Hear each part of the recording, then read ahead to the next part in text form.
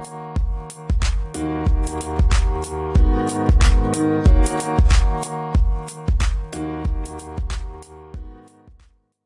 welcome to another episode of Christian Ricky, and today we are talking about relational intelligence.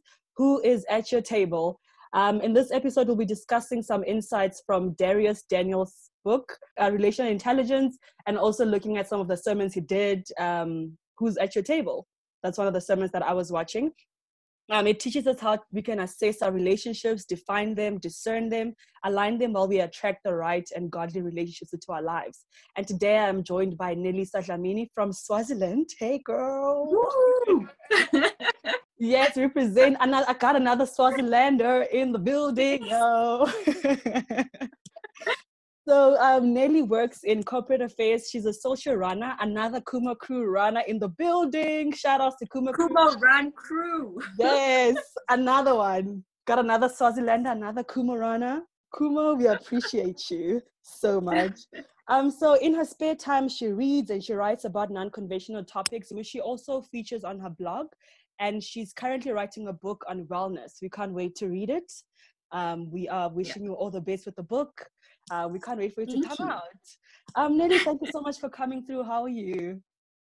Thank you for inviting me. This is such an honor to be on this podcast. I'm good.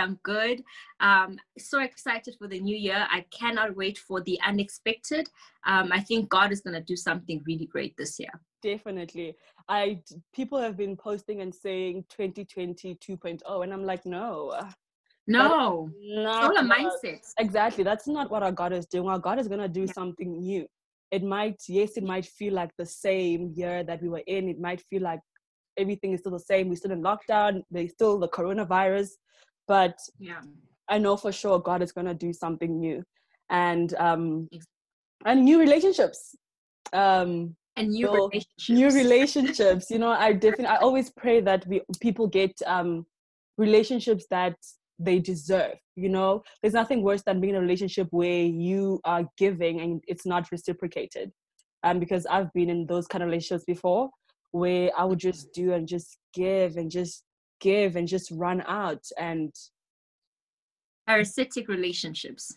Exactly. And when you need it, nobody's there. It's like, you're on your own, girl. But when I need you, please be there for me. So I really do pray that everyone gets to have the kind of relationships that God wants for them to have. And this conversation is a start to that. It's going to help us understand. Also, we're going to be looking at Jesus's friendships, the disciples, relationships that Jesus had. Because he is our example, and in everything we do in our lives, we should look at his example, because he came so he can be an example for us. So we're going to look at his relationship, how he picked his friends. They were his friends, right? They were his buddies, how he picked them and the roles they had, and how we can apply that into our lives and just assessing the people that relate into our lives. Dharius Daniels defines relational intelligence as the ability to define and align our relationship. Why do you think it's so important for us to define our relationships and just be aware of who we bring into our lives and not just let anyone into our lives? So if you don't define something, then you don't know what it's for. You don't know its purpose. You also won't know how to use it. So if, for example, I have a spoon and I don't call it a spoon, and I take it to the garden and I start using it as a spade, I have now misused and abused that spoon because I did not correctly define it. And I did not also correctly align it because it belongs to the kitchen, not in the garden. And I think when it comes to relationships, we do the same thing, where we incorrectly define and align our relationships. And wherever you do that, then abuse and misuse is inevitable. We either start being abused or misused, or we start abusing and misusing other people. And in either way, we are now perpetrators of pain, or we are the receptors of pain, when we could have actually avoided that in a sense, or managed that by correctly aligning and defining our relationships. And that's basically why I would say it's actually very important. I love the fact that you use the spoon into a spade thing, because also, I think it also goes to intentions, you know. If you're going to expect someone to be a certain type of friend to you, or a certain kind of relationship, but then the intentions are not expressed, then you are more likely to be disappointed. You get disappointed because, first of all, the intentions are not expressed, and also you're misusing the person they are in your life. You're not understanding the intention that they have in your life and why they're there in your life, what reason they're there for. And Dharius Daniels also says that relationships are catalytic, either pushing us forward into our God-given purpose, or they take us back. And I don't think a lot of us notice or realize how much impact other people have on our purpose. Because if you're hanging around a certain crowd and you have a specific purpose, but you hang out with the wrong crowd, you're definitely not going to go into the right direction. I can attest to that. I wanted to do a podcast for the longest time, and the people I had around me did not encourage that. They did not. They were like Thomas, doubting Thomas. Exactly. They were doubting Thomas, you know. They doubted me. They didn't speak into me. They didn't, as much as I would say, this is what I would like to do, there was never a, you should do it, friend. You got this. We're right behind you.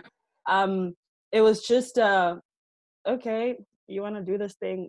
Okay. You know, there wasn't really a, we care about what you want to do. But when I changed the relationships that I had, and then I expressed to them what I want to do, they started saying things like, wow, your voice sounds great. Wow, when you have these conversations, you know, it makes sense. And those things encouraged me to actually follow my purpose. What do you think? People just settle, or just, we work together, you're my friend. We go to school together, you're my friend. We don't, just because we're in the same spaces, then we become friends. Then we are now in relationship, and we don't really assess the people that we bring into our lives.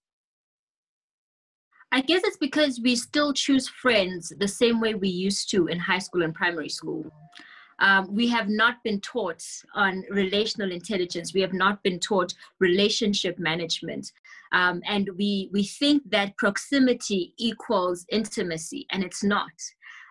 Because if you think about it at work, before you trust a colleague with certain work or certain responsibilities, you actually sit back and you observe, are they capable of doing this job and that other job? Therefore, can I trust them with giving them that responsibility?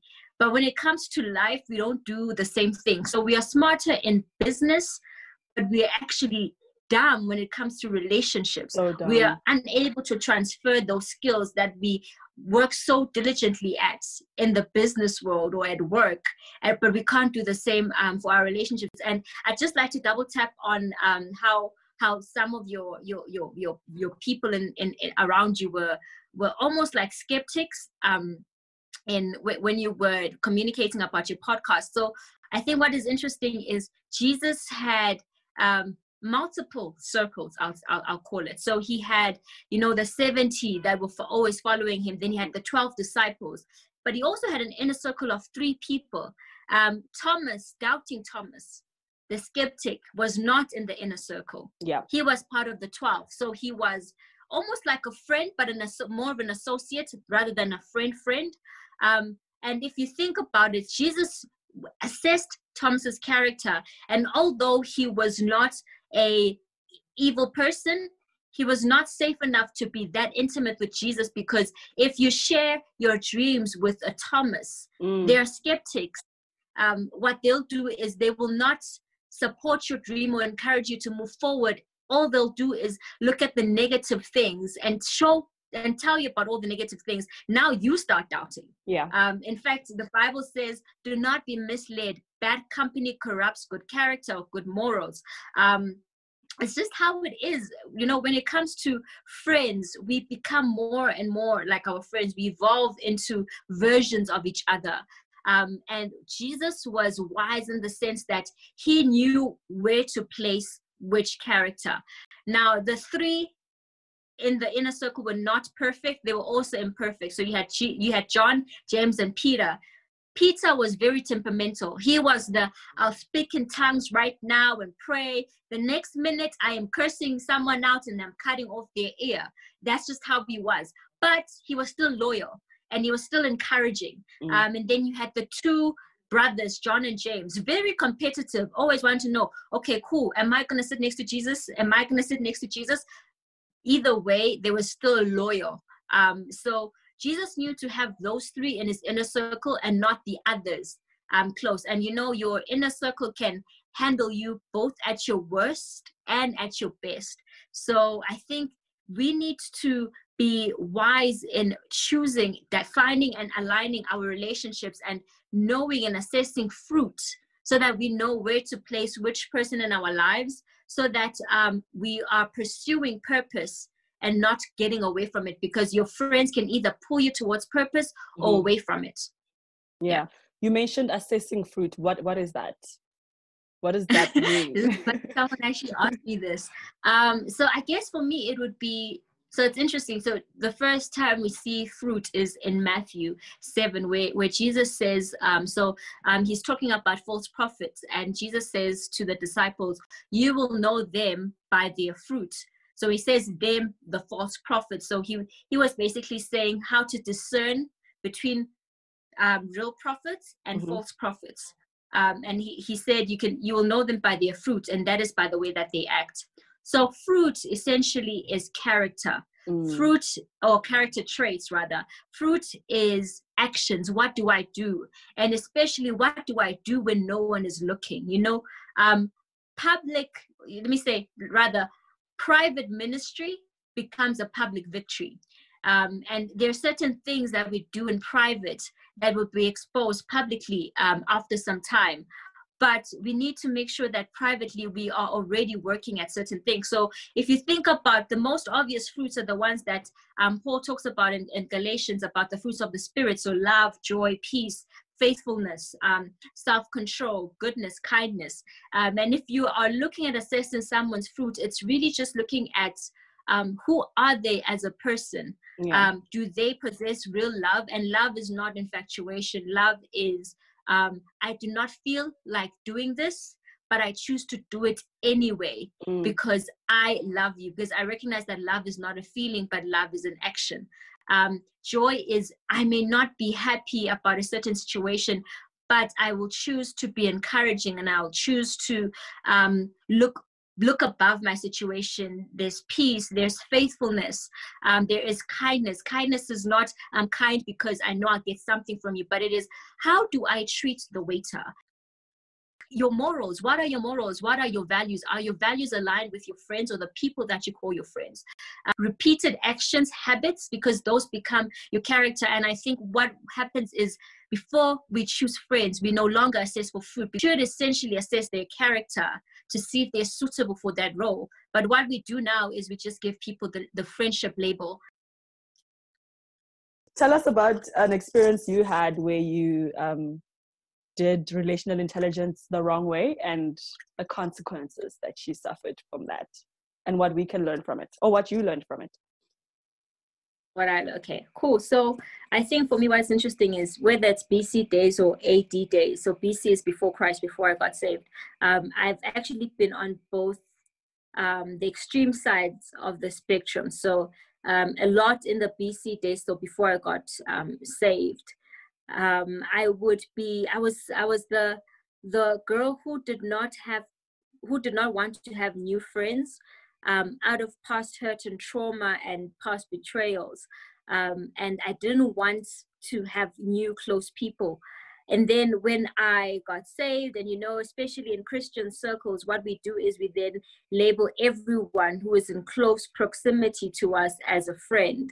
And what I found was, sometimes what I would do is, if we're in the same church, or if we're serving together, or if I know that you're Christian, or if we are in the same connect group, or in the same like little Christian circles, and we start being in close proximity, I would just assume that you're my friend. I treat you like a friend. I would give you the benefits of friendship, and unconsciously or subconsciously then expect friendship benefits from you because I'm giving you that. And unfortunately, what happens is sometimes you don't get that. You then get disappointed. So for me, what happened was, there's this woman who we had similar personality types, and again, that's me choosing like a child. Um, Similar personalities within close proximity, similar circles, Christian, and because I saw her gifting and I saw her operating in her gifting, I assumed that she was the right fit to become a friend, and I just adopted her as a friend. So I gave her friendship benefits, but what I didn't realize was just because I placed her as a friend does not mean that she had placed me as a friend. Yes. And so what is interesting is it's not that she had necessarily placed me as an associate and she made it clear. She was just someone who wanted certain things and would get those certain things no matter what.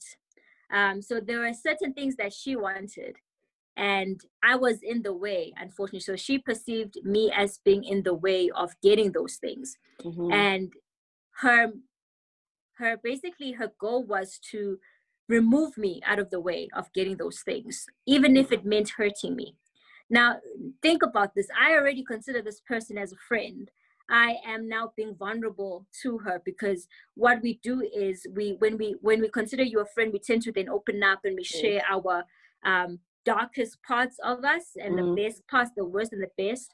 And that's what I did. I was openly vulnerable with her, so I was able to show her some of my fears, and a whole lot of other things. And unfortunately, she used that against me. So part of what she would do is she would go around behind my back and say all these kind of things. In fact, she would deceive other people and lie to taint my reputation.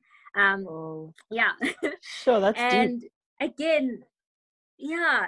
But the thing is, what I learned from that was, just because she was Christian and saved, and just because she was in certain Christian circles, and just because she served, does not mean that her character was intact. Just because she said that her values were her values does not mean that her values were her values, because values are not just they're not just stated, they are tested. So John Bevere says trials and tests locate you.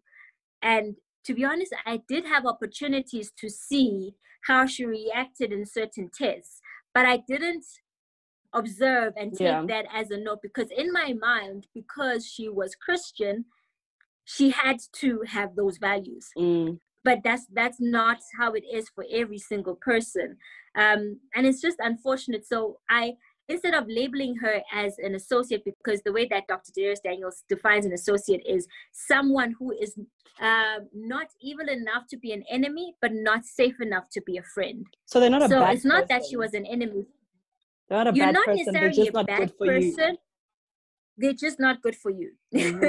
They're just not good for you. So like how some people are allergic to nuts. Nuts are not bad. They're just like some people are just allergic to them. And for me, that is how it is. This particular person was just not good for me. And I had to learn that the hard way. I had to learn through hurt. But again, what was interesting was my own character had to be tested during that time, where even though she intentionally hurt me, when it got to a point where the tables turned, and she was in crisis, and I had the opportunity to either hurt her back or help her and encourage her through it, the Holy Spirit helped me to love her through my pain and basically comfort and encourage her through a difficult time that she was going through. And I saw that as what I saw that was it was an opportunity to show my Christ-like character, because just because people hurt you does not give you the excuse to hurt them back. Yeah. In fact, Jesus knew that Judas was going to betray him, but he still washed his feet the night that Judas stood up and went to betray him. And that's basically what God wants us to do. He wants us to be wise enough in our relationships, but still show the Christ-like character that he expects of us. So for me, some of the things that my key takeouts from this was, fruit inspection is very important. Before I label someone as a friend in my life, I need to inspect their fruit. But you know what? Fruit inspection does not happen automatically. So we come from the microwave generation where we expect instant things. And fruit inspection takes time. Fruit inspection means I need to sit back and observe. Fruit inspection means that I actually need to stop talking and listen. We're given 2 ears and 1 mouth for a reason, because we're supposed to listen twice as much as we speak. So it means that while I am conversing with you, I sit back and I listen to what you say, because the word says, out of the abundance of the heart, the mouth speaks. So how do you know what is in someone's heart? By what they say. But I will not know that unless I actually sit back and I listen. So time is actually not an enemy, it is my best friend. So I need to take the time to get to know people before I label them as a friend, because their character ultimately becomes my crisis. And I need to make sure that I am okay with the crisis that I'm going to deal with. So which crisis am I comfortable with dealing with? Because no one is perfect. And I know that my friends are not perfect. I'm not perfect. But the friends that I have chosen to be in my inner circle, I'm okay with dealing with their crisis. Their crisis, their character is okay to be my crisis. That's a crisis I can handle, because I have tested, or God has rather tested their fruit, and I've been able to see their fruit. And so for me, it also means that proximity and frequency does not equal friendship. So just because I see you and I talk to you every day doesn't mean that I have to be a friend. Also doesn't mean that you have to be a friend. It is, are you able to protect and cover me? So when I'm not in the room, what do you say about me? And if someone else speaks ill of me when I'm not in the room, what is your response?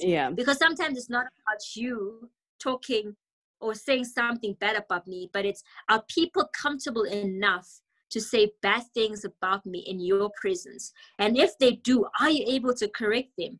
If you do not correct them, then I don't know. You're not really protecting me, and it means that I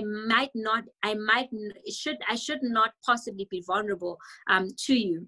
And again, I learned that it is important to put people in their rightful place, but it's also equally important to know where people have placed you, because I may think you're a friend and place you as a friend, but you may place me as an associate.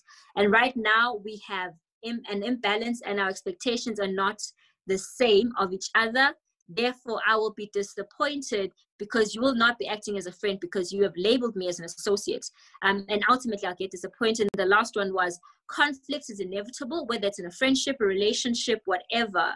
Conflict is inevitable, but combat is optional. So how I handle conflict says a lot more about me than it says about you or us or our relationship. And those were basically my takeouts from that experience. Wow, so good. Sure, I'm so sorry that you had to learn the hard way, but I'm glad you learned, because now we get to learn from you.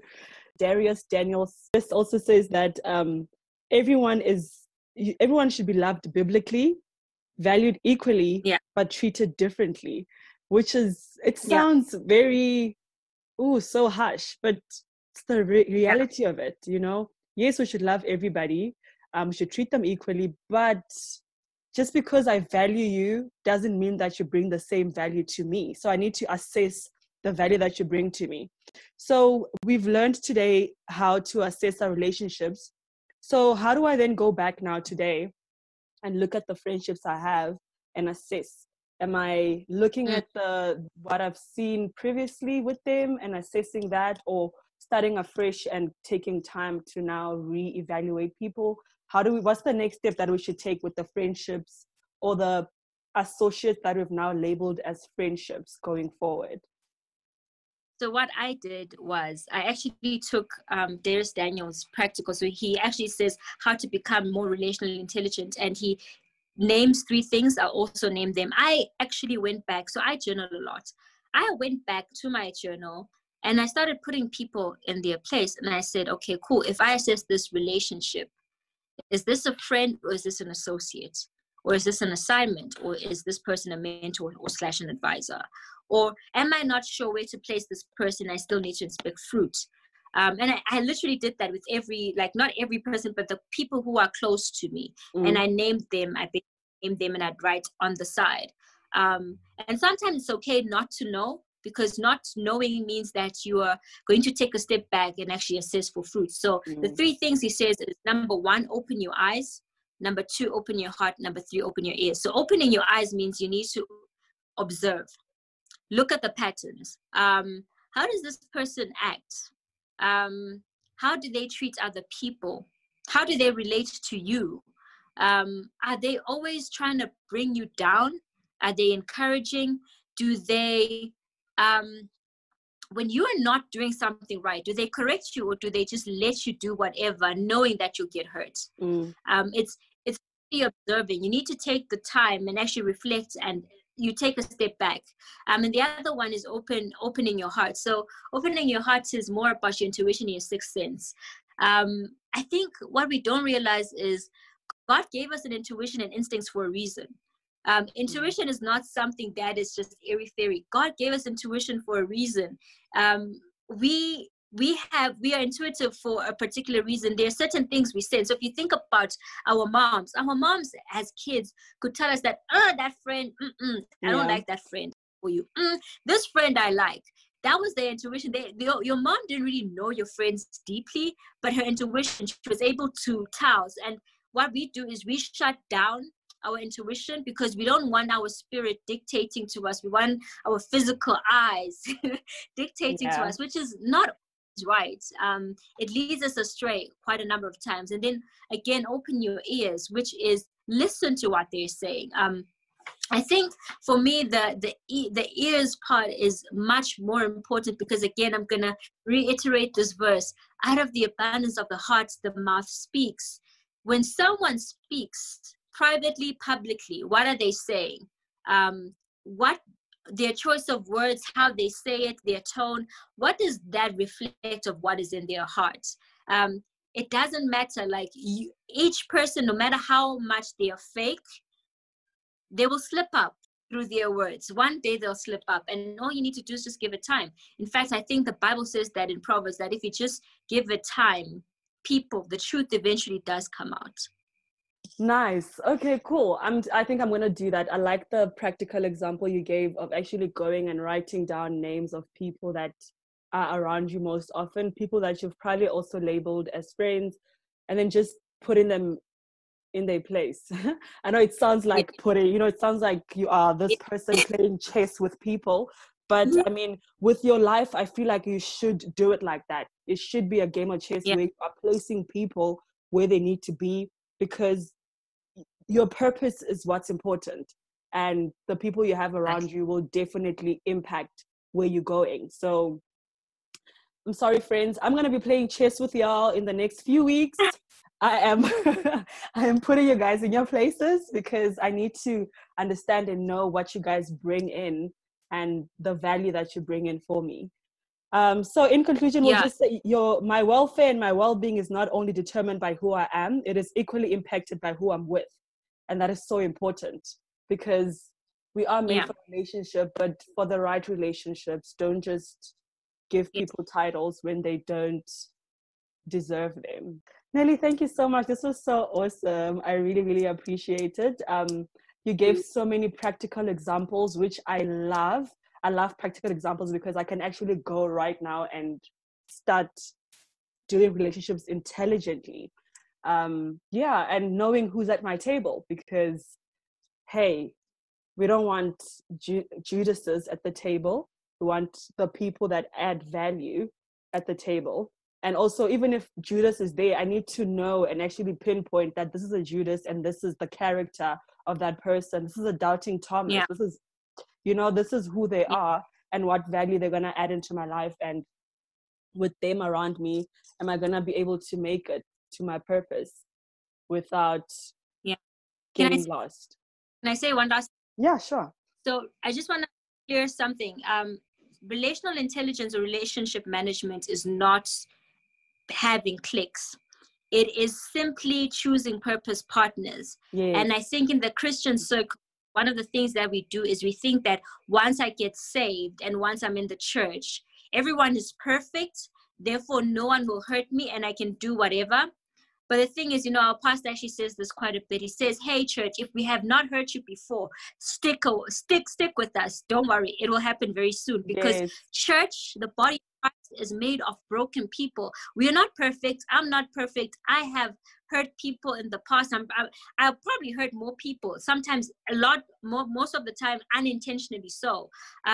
And I think what we need to start doing is making sure that we're intentional about the way that we do relationships, because salvation and getting saved does not absolve us or remove the responsibility of that we are required to steward our relationships. We are called to be stewards. That is what management is. It is stewarding. And God wants us to steward every single thing that he gives to us, whether it's your gift, whether it's your talent, whether it's your job, whether it's relationships. So even the relationships that we're given, we are required and expected by God to manage them and manage them well. So we are supposed to be purpose partners with other people and push them towards purpose, but they also are meant to push us towards purpose. But we need to be intelligent enough to choose the right purpose partners. Oh, you better preach, girl. I feel like we can just go on forever and ever. That was so good.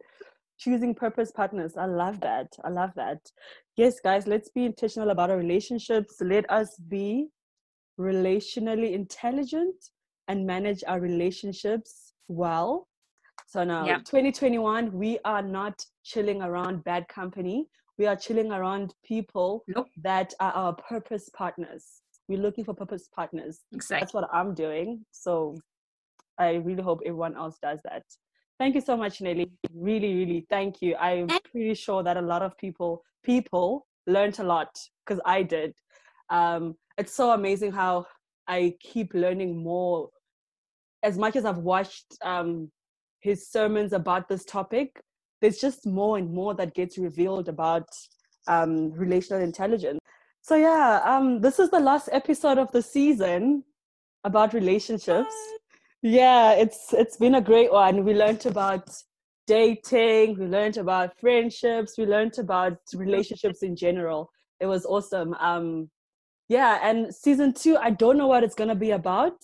I'm still waiting on God to tell me what it's gonna be about. Thank you so much for being on this journey with me, for listening, for sharing, for giving your input, for giving some advice, suggestions. It's just been awesome. I really, really appreciate it. And I do hope to see you guys. Well, we don't see each other, but to be in your ears, I guess, soon. Yeah, and stay tuned to social media. I will be posting the dates and everything that's going on. And during the quiet time, I will be posting some things as well. It's not going to be like quiet. I'm thinking of doing some young weekly devotionals. I don't know. We'll see what comes up. But please stay tuned, and please stay tuned. Continue sharing, continue listening, continue suggesting. I love you guys. I appreciate you guys. And I just thank God for all of this. Until next time, from me and Nelly, goodbye. Bye.